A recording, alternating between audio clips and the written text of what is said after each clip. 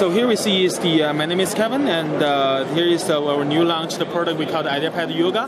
Actually, it's a kind of ultrabook, new ultrabook, and you can see that slim design, and we call this design, we call the journal, which one see from the side is really like a book, right? And when you open that, we're using very clean design, right? That one-piece touchpad, we're using glass material to make a smooth fitting, and this is also a little texture fitting on that, warm, warm feelings, also good for the user experience. Right. And also we're using the chiclet keyboard, and the screen size is 13.3 and HD plus, and you can see the view angle. We're using the IPS panel, so the view angle is really, really great.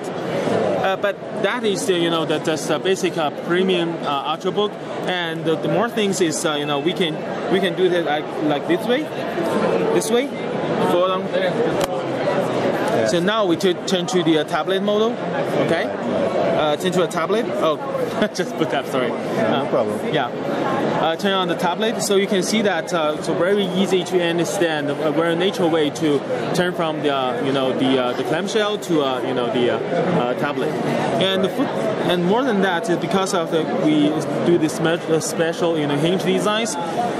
Not just the clamshell and the tablet, we also have, we call it like the stand model. You can imagine when you are during the flight, you can put on a small table, right? Just like a tablet with a stand, right? Right. So this is adjustable. You can easily easily adjust the angle to play the movies. Very easy. And also we can do it like event model, maybe like that.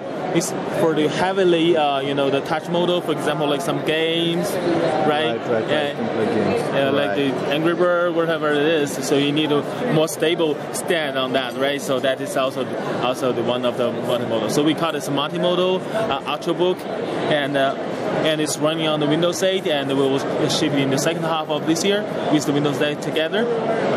Okay. And can you also show me the ports on the sides? Sure. Yeah. That's also our new power connector. This makes the product even thinner. And this is a USB 2.0, and it's the SD card, and it's the protect the rotation.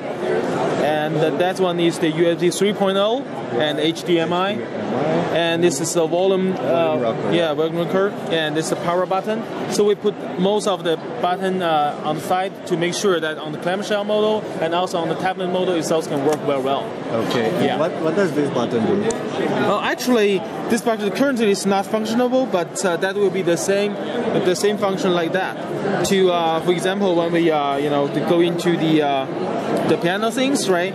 So this button can help us to go back to it's like a home to the Metro UI. Like a home button. Yes. Okay. Thank you very much.